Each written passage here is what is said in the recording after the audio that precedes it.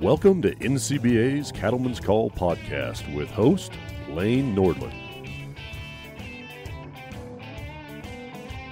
Well, hello, everyone, and welcome back to the Cattleman's Call. Lane Nordland, happy to be with you here today. I don't know about you, but I have been busy trying to get hay put up, and all those meteorologists out there keep saying that it was supposed to be dry. Well, now we have thunderstorms every day, and what does a broke rancher have to do but host a podcast? And that's what I'm doing here today, but it's an exciting conversation here in the Cattleman's Call conversation today as we're going to talk about collaborations out in the countryside and the important work that we do not only in the beef and cattle business, but also in the corn and grain end of things as well. So we do want to give a big shout out to our collaboration today with the National Corn Growers Association for helping bring you this conversation wherever you are enjoying this podcast.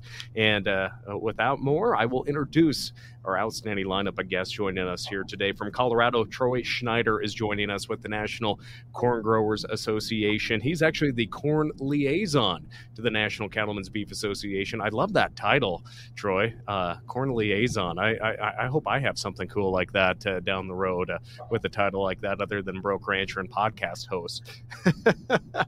And next we have Ellen Zimmerman with the U.S. Grains Council joining us from our nation's capital, and a voice and face familiar to so many on the podcast and within NCBA media, Miss Jaclyn Wilson from Nebraska with the Wilson Flying Diamond Ranch in Nebraska. Thank you so much for joining us here today. It is busy. It is summer, but Troy, I'll start with you. How are things in central eastern Colorado there? Oh, they're good. We just started wheat harvest this last week. We're looking at laying down second cutting hay, and cows and calves look good right now. The corn looks good, but we could use a little bit more rain. Well, maybe I'll send this rain we're supposed to be getting so I can get this hay crop put up, and then I'll ask for it back. But how was that wheat looking down there? The weekend before Father's Day, so about the 8th of June, we received a pretty nasty hailstorm. So the wheat it's spotty. I mean, there was going to be some very good wheat, but a lot of it got taken out early. So, but that's just the nature of farming. Yes, it is. And Jaclyn, for yourself, I know busy day on the operation. How are things there in Nebraska for you and your family? You know, I think the western part of the state's looking really good right now. I was up in the northwest corner yesterday, and I was just green the entire way, which is great. There's, of course, a lot of flooding up on the northeast side of the state right now that's occurring, and over onto the eastern side with the Missouri River. There's been a lot of severe weather that's gone through this year, especially down through the southern part of the state. I know there's been a lot of crop damage along the plains, but I mean, the great part is you know, it always ebbs and flows, and I think anybody in agriculture can say, you know, it will happen sooner or later. But it's been a tough year for a lot of people. But the cattle are fat right now. The cow market's great, and so there's not a whole lot to complain about. Other than trying to get hay put up in my neck of the woods. People are probably really shaking their head and saying, get this guy off the podcast. He's complaining about moisture. But maybe looking a little bit further east to our nation's capital, Ellen joins us from Washington, D.C. today. How are things out in the nation's capital here as we begin the month of July? Hello, thank you for having me. Things in DC are good, hot and steamy as it typically is in the summer in DC. We're actually about 20 degrees cooler here today than we were over the weekend, so I'll take that break in the temperature for sure. As far as my crop update, my mint is taking over the garden as it does every year, so that's pretty much all I have to report on my personal crop update, but love to hear how things are going across the country, and excited to dig into the conversation and talk more about all the things we have to discuss today.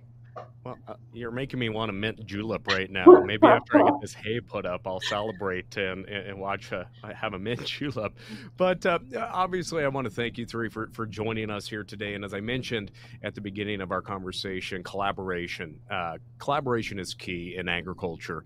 And especially, there's so many different factors out there that impact success of cattle producers, the beef sector, and of course, that includes feed. That includes trade negotiations, not only in North America, but across the world. So I'm really excited about talking about collaboration here today. And For our listeners that are joining us that maybe are unfamiliar with these collaborations or with our guests, Jaclyn, I want to start with you. Could you just share a little more about your background, your work there in Nebraska with NCBA, with the U.S. Meat Export Federation, and maybe just a quick bit about your family operation in Nebraska?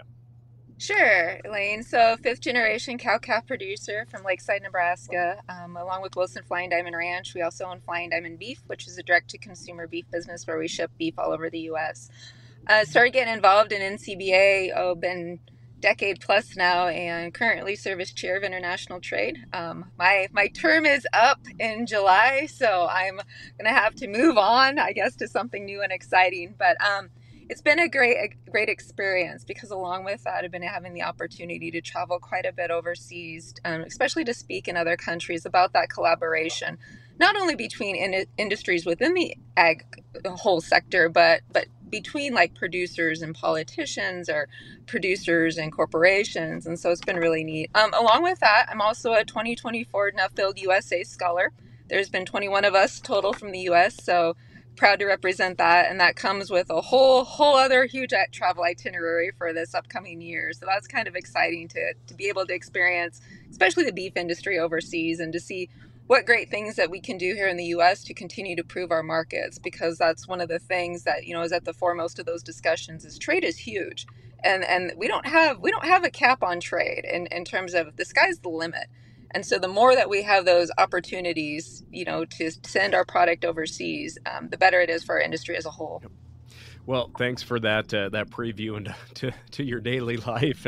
You're very busy, but do so much to advance the business here for producers back home. And Troy, for yourself, obviously I asked how the crops were doing there in Colorado, but let's just talk more about your involvement with the National Corn Growers Association, your work on the state level, but also that corn liaison title, as I mentioned, with NCBA as well. Well, Lane, I've been involved with the Colorado Corn Administrative Committee, the checkoff, now called the Colorado Corn Promotion Council, since 2013. Got active in U.S. Grains Council about 2016, and picked up my involvement with NCGA in around 2020. And so that board liaison position at the beginning of the fiscal year, President Woolley assigned all the board members different tasks to go out and do, and one of mine was to represent NCGA with NCBA. And with that, I had to ask President Woolley, I said, what does this mean? And he goes, build those relationships, open up the communication, continue doing what staff, Michael Granche, Sarah McKay have been doing. We've overcome a lot of the hurdles in the past. Some of the things that some of the challenges our two industries have faced in the past, we've talked through that, and we've built better relationships because of that. So I'll be joining you guys in San Diego next week, and look forward to that. Well, thanks for a little more background on that. I truly appreciate that. And Ellen, from your perspective with the U.S. Grains Council, talk more about your work in D.C. and how that impacts not only the grain aspect of that, but also impacts the livestock industry, particularly those cattle producers out in the countryside. Yeah, so the U.S. Grains Council is an association of members in the U.S. So we represent corn, sorghum, and barley farmers, but also the agribusinesses that are along the export value chain of those commodities, and any of the co and byproducts of those commodities as well. So ethanol, DDGs, corn gluten meal, malt barley, anything along those lines is the business that the council wants to be a part of.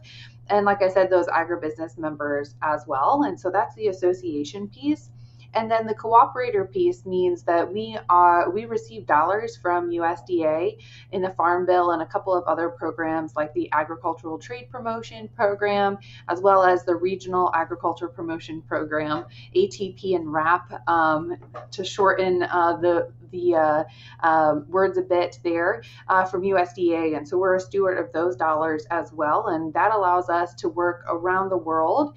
We have full-time presence in 28 different countries countries and programs in more than 60. And so we're really about promoting trade in those locations. And I like to say, move that grain. We don't care how, we don't care where, and that means we really support grains in all forms, which is where the collaboration with our USMEF, USAPEAC, and those livestock producers really comes into play. Because if we're exporting those value products, it means a huge deal to our producers in the countryside too.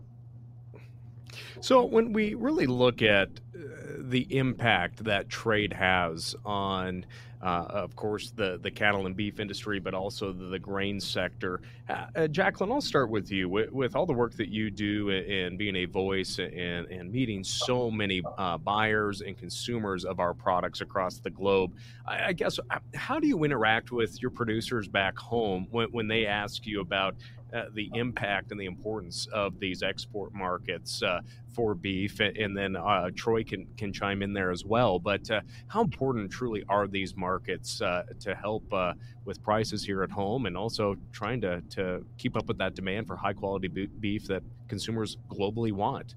Well, I think one of the important discussions that I always try to share with producers back home is, of course, what is the U.S. beef perception overseas? I mean, it has changed immensely just in the last 20 plus years of my travels. Whether there was a time, I was in China over 10 years ago, and hearing people talk about, how they did not want U.S. beef in the country because U.S. beef was nothing but unsafe and unhealthy. And now, you start to see those shifts in trade, thanks in part to all the great work that, some of the producers along with the U.S. Meat Export Federation has been doing to open up those market spaces and to really promote a picture of what ranching looks like in the U.S. And I think that's the other perception too, is we have a tendency to say, well, U.S. is all factory farms, especially when we hear that from our international guests.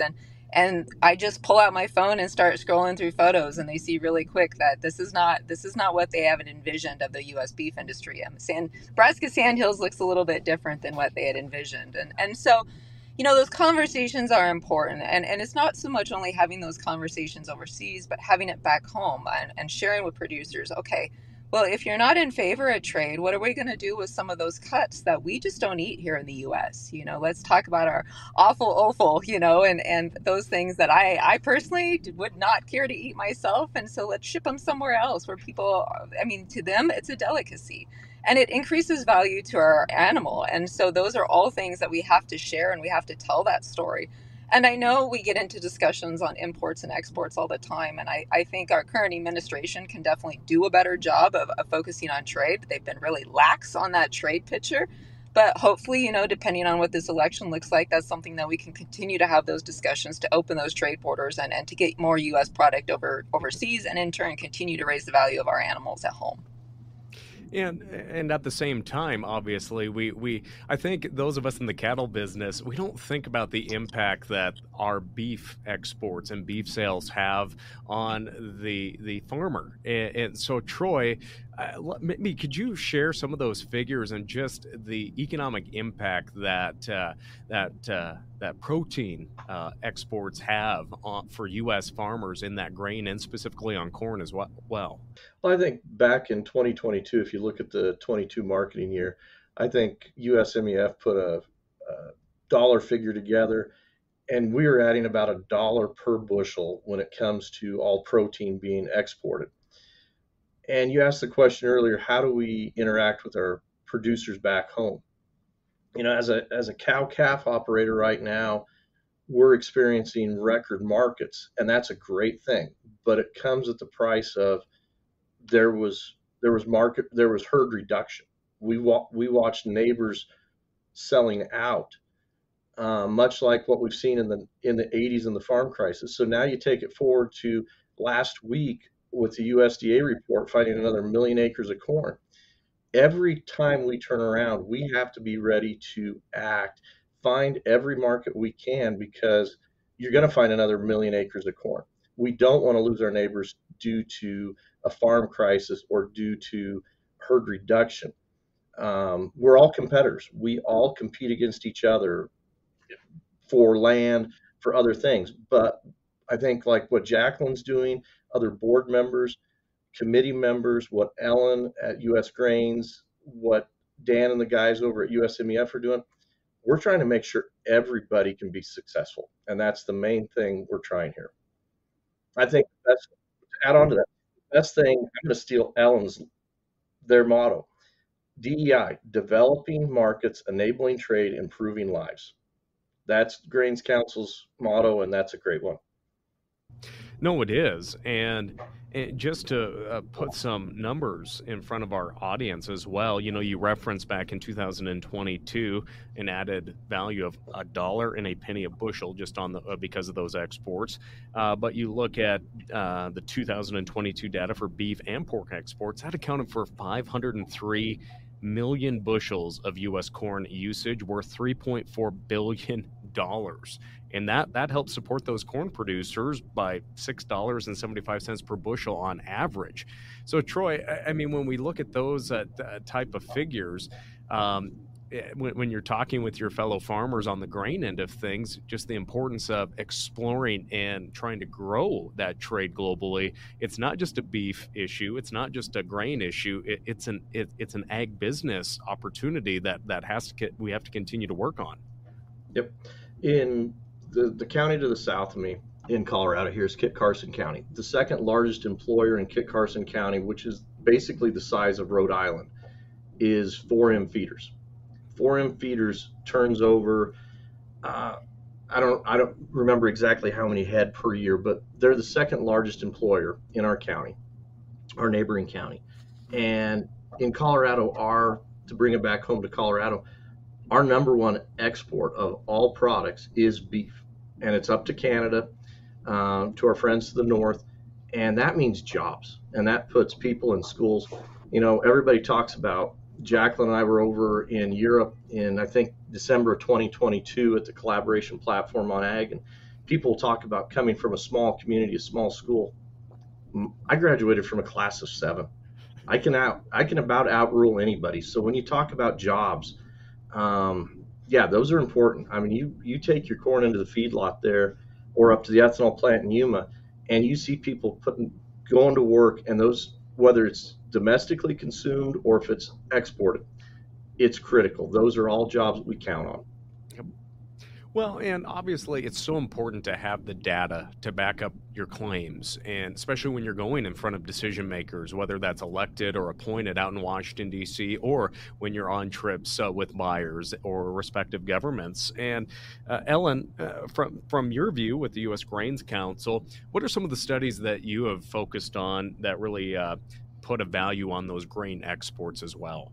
Yeah, we do a ton of studies to help with that data on a lot of different fronts. But one that we just completed that I think really speaks to what Troy was just sharing is the value of trade is what we call it. And we update it every year.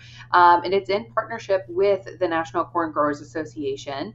And it is just like the name of the study says it all. It's the value of trade per state. And so I actually have Colorado pulled up here because that's where Troy is from. But we can look at any of those states. And so he was talking about his cow-calf operation. So $60 million is the value of corn exported in the equivalent of meat exported. So when you look at all of those beef cattle exported from Colorado, that's a lot of corn exported too. So we know that Colorado is a corn deficit state, and that's because of all the beef cattle being exported. But all ships, tide rises all ships. So, that is why we talk about grains in all forms. And the other great thing about this study is it also talks about the jobs. So 4,026 jobs were added to the state of Colorado because of that grain trade. And so I think that's a really valuable piece too. And the reason that it is done in collaboration with the National Corn Growers Association is because, of course, this data is helpful for them when they talk about trade, but we also do it with the congressional districts. And so as we're going into an election year, when we're talking about the Farm Bill, we can break it down by congressional district too. So when you're going into legislative offices, you could talk about how important trade is per congressional office too, and those constituents can speak to the details of trade and how important that is. And so I shared just 2 figures, but we also have it broken down for DDGs, ethanol, sorghum, malt barley, corn, and then total state economic output and gross product value too. So, Ellen, if someone wants to look at that, how can they find that and use that to help educate themselves? Yeah, so it's on our website and it's very easily accessed. So it's under the very first tab, Why Trade Matters, and then the value of grain exports map is how you navigate to it. And our website is grains.org. And it's available for all states, like I mentioned. Well, I just think of when producers are out in Washington, D.C., or even their state capitals. I mean, having a resource like that, because you don't have a lot of time when you're meeting with a member of Congress or most likely their staff a lot of the time, and they need that information fast right there. Jaclyn, from your perspective, when you're stepping up to defend and expand market access for producers here in the U.S., how important is it having data just like that from the U.S. Grains Council, from USMEF, when you're face-to-face with these decision makers? Well, I think that's one of the things that Troy and I especially saw when we were overseas in the EU is that, there's so much emotion-driven policies and politics going on over there that we really need to just keep reminding ourselves that the more facts and figures and analytical data that we can give the policymakers, the better off that we're going to be.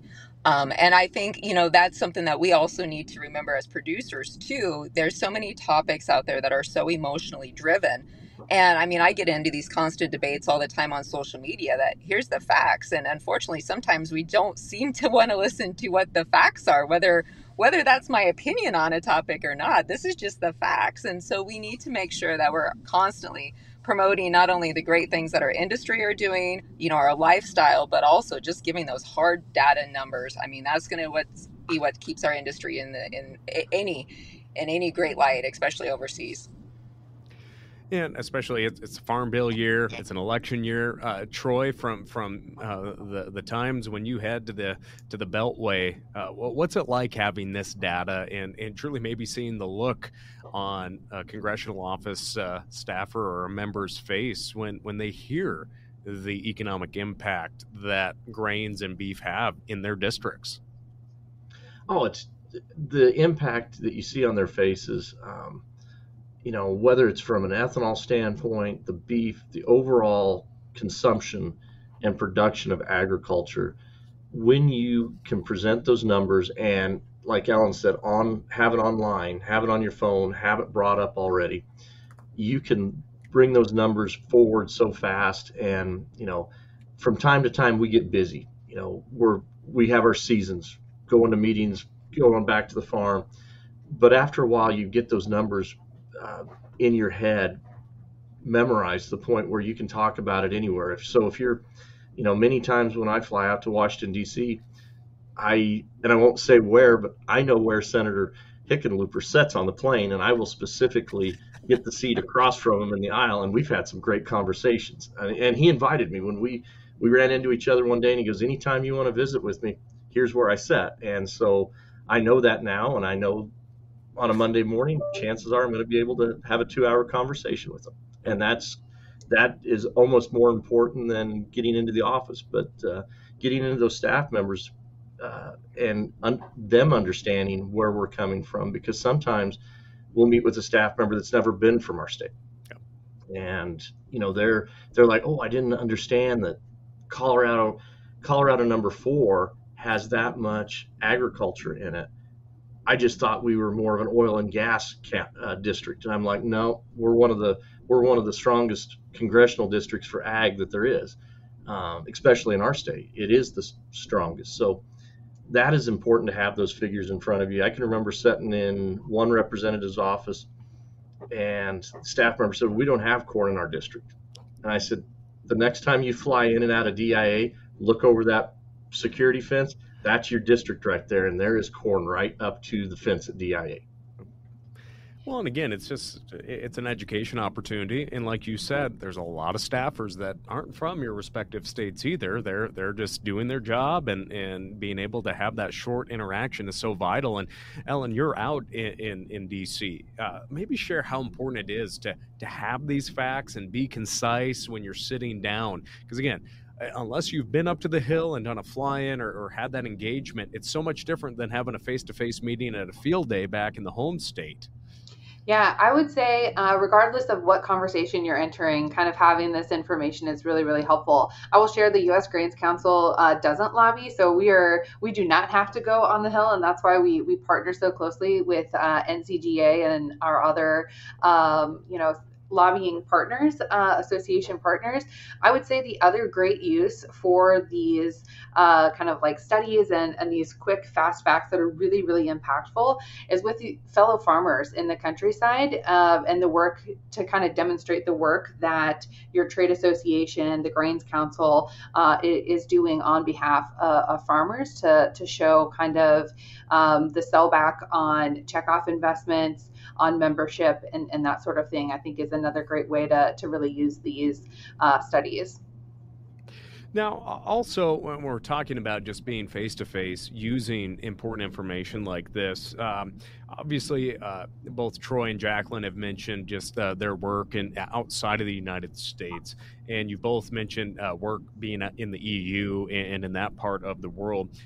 Could you maybe share just a little more on that collaboration platform on agriculture and what that's also doing to really be a voice and educational opportunity to grow these markets on the global scale? Yeah, I can go ahead and take a swing at that. It's a 2-year program, every other year. This year it was in the United States. The USDA hosted. So the collaboration platform on agriculture is a conversation between the United States Department of Ag, its counterpart DG Agri over in the European Union. And, Jaclyn wasn't able to attend this year, but Kim attended. And I know Lane, there were other NCBA officials there. We had Tom Haig, our chairman of NCGA. He attended. And it was one of those conversations that, what is going on over in the European Union? We've watched the elections. We've watched the protests. When we were over there in December of 22, we were able to meet with some farmers at the EU Parliament that day. And they're like, we don't want to force the policies that we're having forced on us upon you, but it's the only fair way to do this. But can you help us get us out of these policies? Talk into the EU Parliament and help them understand that what they're doing with some of their ideas on the Green Deal and the Farm to Fork were going to be detrimental, and we can't all just change our diet. This world works in a certain way, and when Jaclyn and I were over there, I wondered how long would it take for us to see the European Union mentality, some of those radical ideas wash up on our shores. I didn't understand and I didn't anticipate that it wouldn't be on our shores, that it would roll up onto the shores of Mexico, and then all of a sudden we would have a GMO ban on corn. And it's those ideas that we have to compete against those ideas, and we have to, like Jaclyn said, put the facts out there, take the emotion out of it, use the science, and move forward on it. And you mentioned those ideological policy decisions like in Mexico, and we look at the situation now where their drought is so extreme. I don't have the figure off the top of my head, but they are importing a lot of corn, and obviously that's on the feed end of things. But when ideology comes into the policymaking decision instead of science and facts, that is concerning. And as you said, it came to the shores of Mexico, employees of the United States, but that, no doubt, there will be introduced legislation or agency rules that come from European or other nations that don't quite understand it. Soliloquy set aside, Jaclyn, your perspective on things? Yeah, I mean, Troy hit it right on the head on that one. It's so important to be engaged in those conversations, especially internationally. But at the same time, it's also important to take what we've learned when we've been overseas and bring it back to the producers in the U.S. and say, this is what's going on. We don't want to be like this. What do we need to do to make sure that we're not going to become like this? And I was in Brazil in March down there, and it was amazing to me, just the amount of facts and figures that I was giving that really overcame like all that misinformation that I had followed in the media, and it completely changed my opinion on Brazilian agriculture. And that's one of those things too, you need to come back and tell those stories with other producers and say, hey, if we don't give our act together here and start compromising on some things, Brazil's going to completely pass us up, and we're just going to be in the tail lights on that one. And so I think it's important, to be engaged not only with the policymakers, but one of the things that I noticed when we were especially in the EU is the producers just sometimes don't know how to tell their story or get their point across. And so there's so many great opportunities out there to work with the different groups in industry, whether it's your state cattle association or the national associations, both the corn growers or NCBA, to learn how to develop that story and to get that point across. Because if you don't have the right way to get a story across, it's going to be completely ineffective, and it's going to do more harm than good. And so we need to make sure that we're able to present a real cohesive front and work together on these, especially with people like the corn growers and U.S. Grains Council, and show that we're a solid front and we're all telling the same story. And that's what's really important at the end of the day. Now, I know you both have been asked from folks back home, your fellow peers in the industry, why do we need these export markets? I know we talked about the figures already, but folks sit down at the coffee shop maybe, or the local livestock yards. Why are we exporting our beef when we're importing beef? Why are we exporting our corn, our wheat, all of our grains? What is that conversation like? Troy, I'll start with you. Obviously, you have grains and cattle as well, but utilizing the facts and the figures, what are those conversations like with folks that just don't maybe understand why we are exporting U.S. ag products? The number I normally start with in that conversation is 95%. 95% of the world's population lives outside of our borders. So if we want to just look inward, that's fine. But going back to that comment I made earlier, how many neighbors do we lose at that point?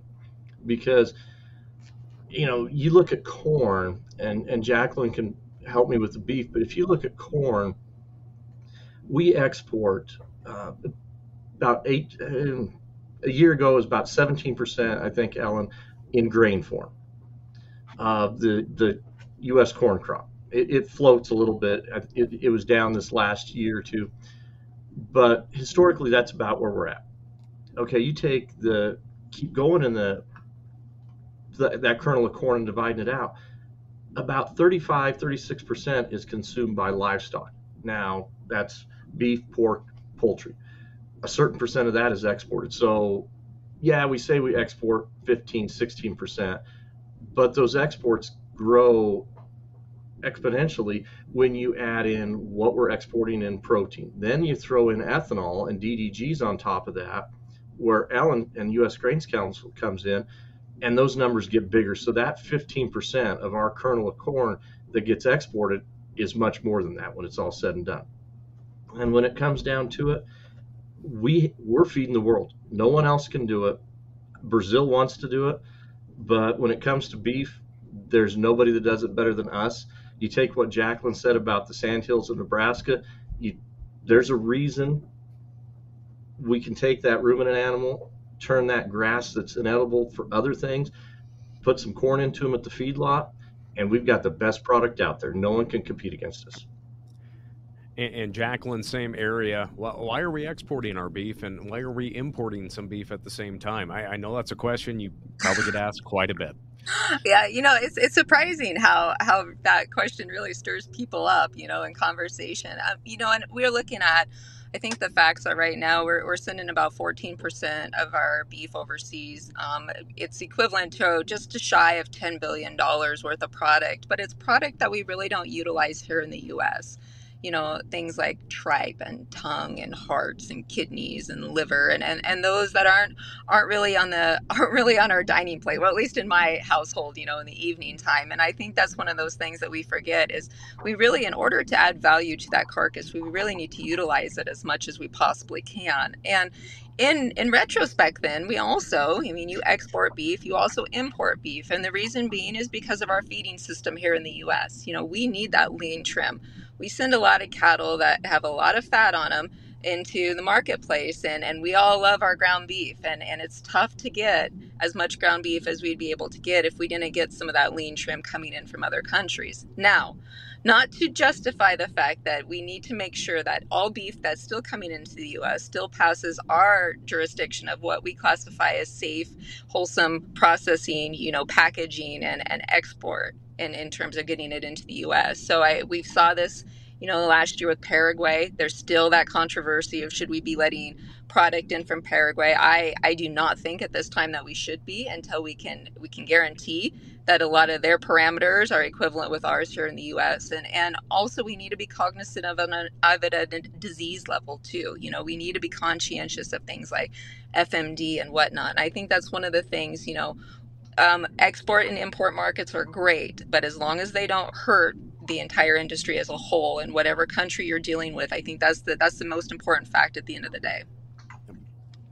And Ellen, from your perspective, when you're promoting U.S. grains and expanding these export markets, how important is it for, again, we talked about these educational materials that all the studies that producers can utilize in beefing up their elevator talks and just having that scientific information as well. But the importance of just being engaged and the collaboration again with NCBA, with the National Corn Growers.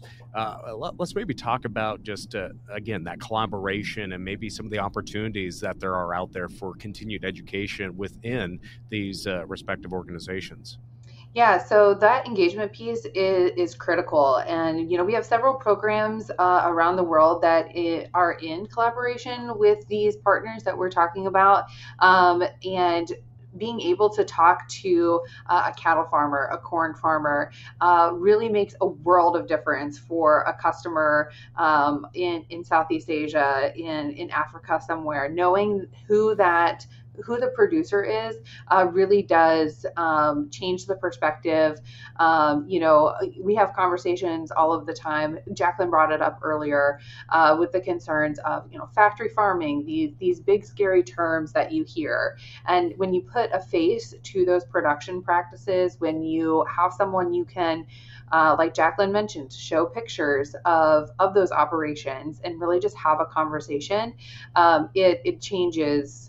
It changes their world, their perspective of what could be, and also gives them someone that they can reach out to with more questions. And so that's really the whole point of the U.S. Grains Council. Is we talk about our currency is relationships and information. And so being able to make those connections with farmers, with other agribusinesses, with USMEF, with NCBA, whoever it may be, so we can continue to promote U.S. products is really what it's all about. Now, also, when we look at maybe those educational opportunities, I do see that there's an upcoming Trade Summit event along with trade school partnerships between the respective organizations. What can our listeners do to maybe learn more about this or engage or work with their associations to maybe become a better advocate for trade? Yeah, so our trade schools, trade policy academies, and trade summits, we do in collaboration always with the National Corn Growers Association, and we're working on making that a larger collaboration because, like we've been talking about here on the podcast, trade is a bigger picture conversation, and so the more groups we can pull into, the better that conversation becomes, and the bigger picture that our farmers can really understand. And so we have that information again on grains.org, Why Trade Matters. We always put the information there. And then NCGA puts out that information as well.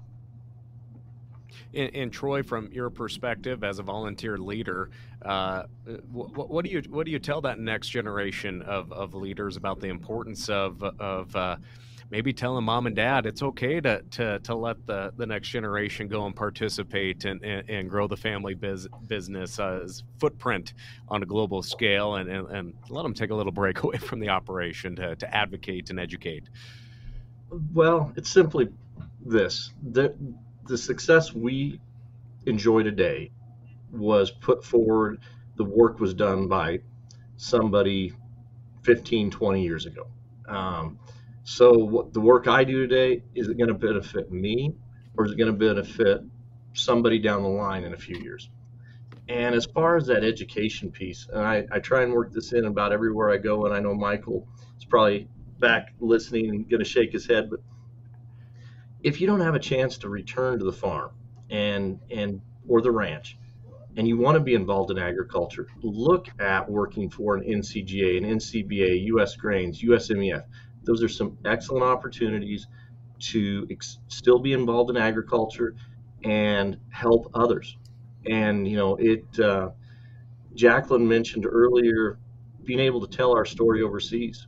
I think we'd all be remiss if we didn't say a huge thank you to not only 4-H leaders, FFA advisors. They're the ones who get us to that line, to that podium, to tell those stories. Right now, as Jaclyn mentioned, there's not a lot of focus on new trade agreements or free trade agreements, to be precise.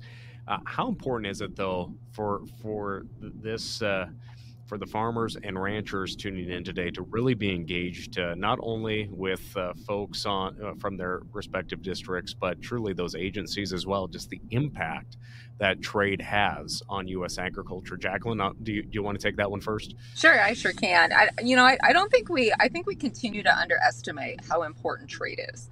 And I think that's sometimes because we forget to look past our county lines or sometimes our state lines and see that there's a whole other world out there that we're very dependent on each other. And we're all interconnected somehow. And I think that's one of the things I always try to preach, especially when I'm overseas, is we're as dependent on you as you're dependent on us. And it doesn't matter if you're on a trade mission in Colombia or the EU or Brazil or Ireland or wherever. We have a lot of the similar issues. And so being able to share those issues and those stories and that collaboration between each other only makes the industry stronger. And the stronger we are as an industry, that gives us more resources to combat those that are anti-ag and anti-beef and still think for some reason that all their groceries come from a grocery store and forget that the policies that they make in DC affect us in our operations, whether it be in Colorado, Nebraska, or even on the suburbs of Washington, DC. And I think that's something that we continue to forget. Now, I do want to backtrack just a bit on that question you asked, Troy. That's been a topic of contention sometimes over the years in our operation is me being gone on these trade missions or traveling overseas. And I remember the first couple trips I took, my parents weren't very happy with that. And now my dad will call me every single day when I'm gone, and he wants to know everything that I learned that day. And he is as informed and as knowledgeable on that as I try to be, just for the fact that he sees that big picture and he understands not only the effect that it has overseas, but also the effect it has here, just within our own operation. I mean, we developed a product line called EnviroSmart Beef based off of things that we had seen in the EU that was happening. And so, I mean, it's those lessons and education that you can bring back home and share that are priceless. And not only to the operation and the legacy that we hope to leave, but also with what we can share to other producers. I'll just follow up on that I think the importance of trade is not only to the country's economy that you're doing trade with. We've already talked about that value of trade to the state, and now Jaclyn's talking about that individual piece of the importance of trade. And I think that is really, Troy mentioned our mission statement about improving lives, and trade really does impact individuals. And so, agriculture, we feed and fuel the world, and that only happens when trade works. And that is kind of the key here to kind of the whole thing we're talking about is how can we make a bigger impact? And we've shared a lot of really important pieces to that. Our customers are outside of the U.S. at this point, and so how can we continue to get market access? How do we develop those long-term customers in countries and continue to develop those pipelines of long-term profitability for farmers here in the U.S.? And so I think that improving lives piece can't be overlooked or understated enough, because it really does make a difference to kind of the country perspective all the way down to the individuals. Now, obviously, there's something called a farm bill that's been talked about here as of everybody's chuckling over that one. Obviously, we got pretty excited a few weeks ago when the House moved forward with their farm bill. A lot of uncertainty surrounding the fate of a possible 2024 farm bill and a possible extension come this fall after the previous extension expires at the end of September of the 2018 farm bill. But there are important programs in there to increase trade. Now there's a good FMD and there's a bad FMD. So there's a foot and mouth disease. We're not covering that. That's the bad FMD. But there's the other acronym that USDA uses, that Foreign Market Development Program and Market Access Program, or MAP. Again, these are important dollar amounts that truly bring money back in to our rural communities and into the U.S. So it's not just dollars being put forward for folks to go on a junket. It truly is about creating more opportunities, bringing those dollars back to our local communities. So, Troy, from your perspective, how important is it that we have funding and for MAP and FMD, foreign market development, that is, and for foreign market, or for foreign animal diseases as well, such as foot and mouth disease? That's a totally separate issue that could impact our trade. But how important are these programs when you're going out on the road, but also discussing these with those decision makers out in our nation's capital? It's twofold. When you look at foreign market development, market access, and yes, when doing an interview with the cattle industry, you do not just come out and say, we need an increase in FMD. You'll get a strange look from Kevin Oxner on TV really quick when you're doing an interview. But those numbers, and Ellen can back me up on that, those numbers have not increased since 2006, I believe, roughly. So when you figure inflation in, those numbers, the funding from a farm bill has actually went down. Plus, it's been, there's a fancy term for the cutting of it when they bring it in when we're working through the farm bill. Those numbers have went down. So it is awfully important, this farm bill, to get those numbers up, not just for corn growers, but for cattle producers, for all of us in agriculture, the industry, as I would call it, because we don't make up a very big number of people, but they're important. And our representatives back in Washington, D.C., more and more often are further and further removed from the farm. So for them to understand what foreign market development and market access is critical. The second part of that is when we talk to our legislators back in D.C., I think it's interesting to ask them and their staff members, when's the last free trade agreement? When was it signed? And when you go back to, I believe, 2006, 2007, and I believe we go to Colombia with it, it was right at the end of the Bush administration, beginning of Obama. So we can take our political hat off, whether we're red or blue. Either party has dropped the ball. And I'm just going to say it. Our government has dropped the ball over the last 15 plus years in keeping up. Other countries have led the way getting into those markets. And so we don't want to be left behind. We're seeing what Brazil is doing to the corn industry, soybean industry when it comes to China, some of our overseas markets, filling, Russia filling gaps in wheat that maybe we should be looking at. There's just an awful important factor there that we haven't been at the table updating those free trade agreements since in quite a few administrations.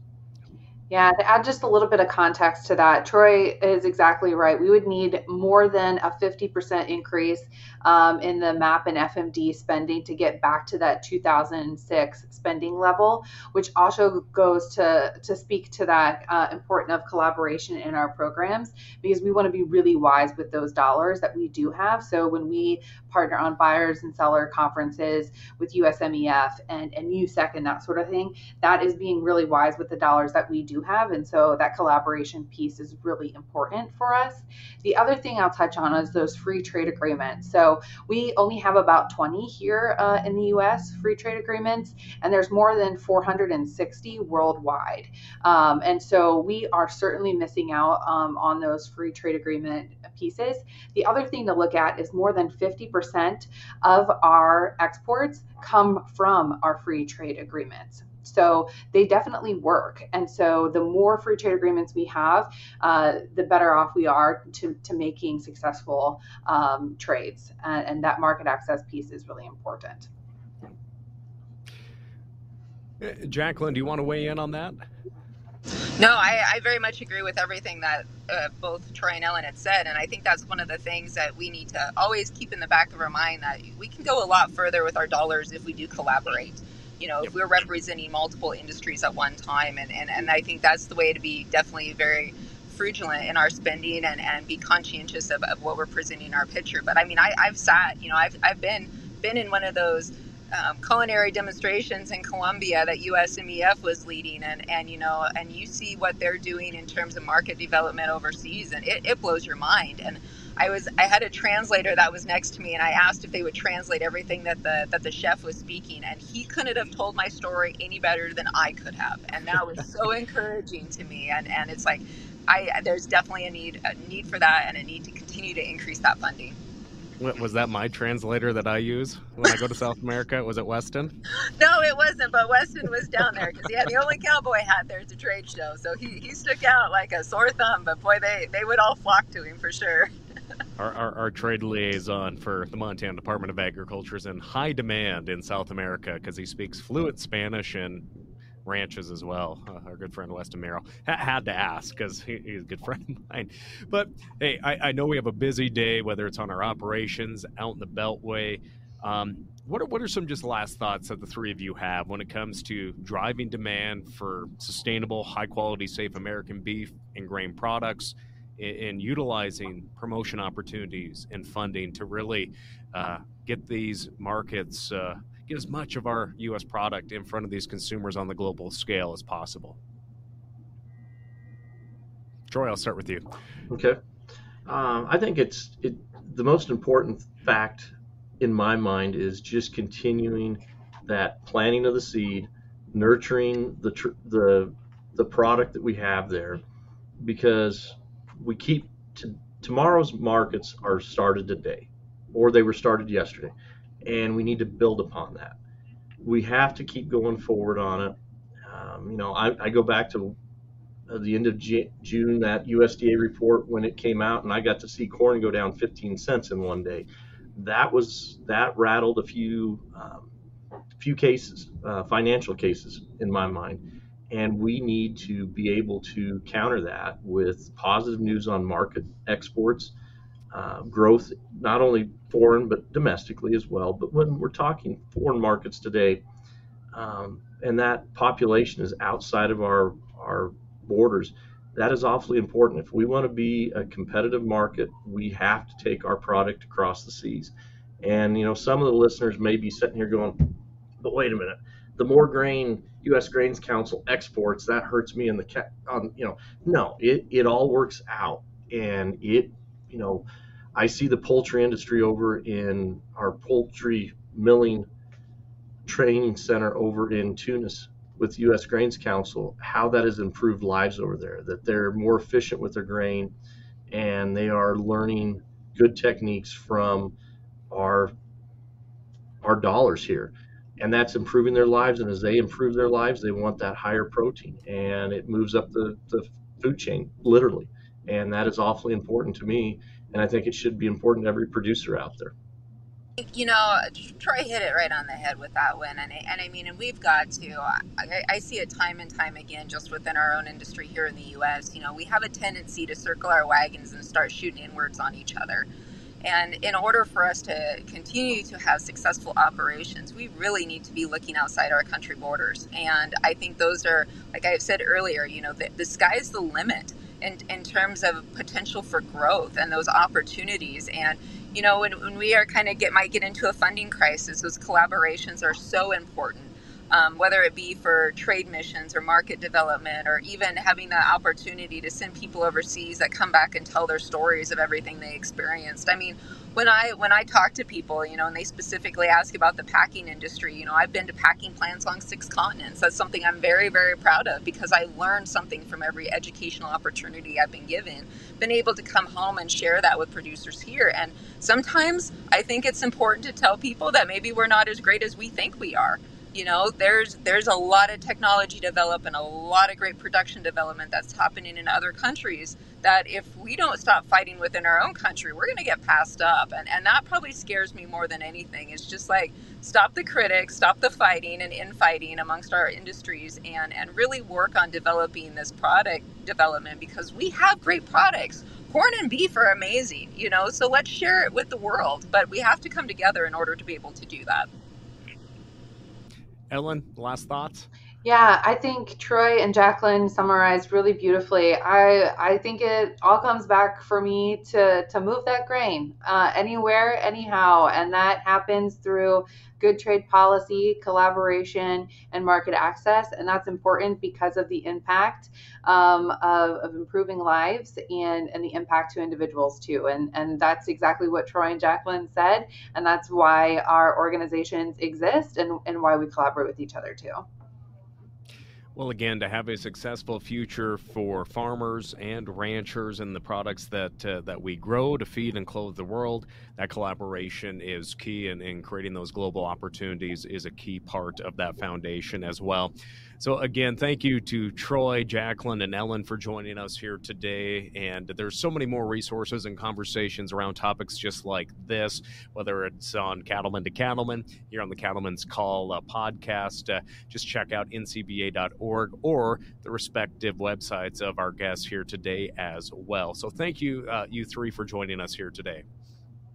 Thank you very much. Thanks, Lane. Well, with that, friends, we appreciate you joining us for this great conversation about collaboration. And again, it was brought to you by our friends at the National Corn Growers Association. I hope your summer is going well, friends. Stay safe out there, and hopefully you can get a hay crop up like I'm trying to do, but it's raining. Last I'll say about that here today. Friends, we look forward to having you join us again. If you haven't done so, subscribe to the Cattleman's Call podcast. I'm Lane Nordlund. We'll catch you next time. Thanks for tuning in to NCBA's Cattleman's Call podcast with Lane Nordlund. For more information, visit ncba.org and make sure to subscribe to the podcast today.